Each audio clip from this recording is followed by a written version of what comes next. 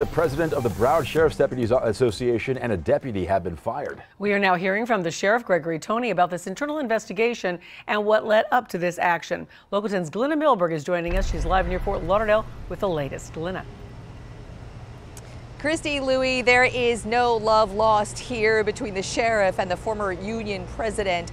In fact, there has been this bad blood between them, and they've been adversaries from the very beginning. But now the sheriff has an almost 2-year internal investigation to back up his reasons for firing Jeff Bell.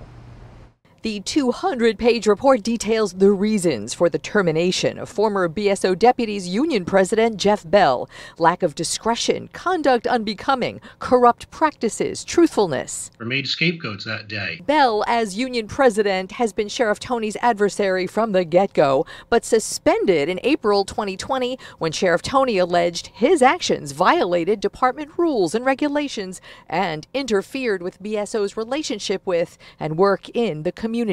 Bell had gone public in newspapers, news stations like Local 10, and radio with allegations against the department, including that there was a shortage of personal protective equipment to keep officers COVID safe. Comments that he made, things that he wrote, the efforts that he had taken that were not exposed in the media to really impact not just me but create a harm into the community is a result of why the Professional Standards Committee said it's time for him to go.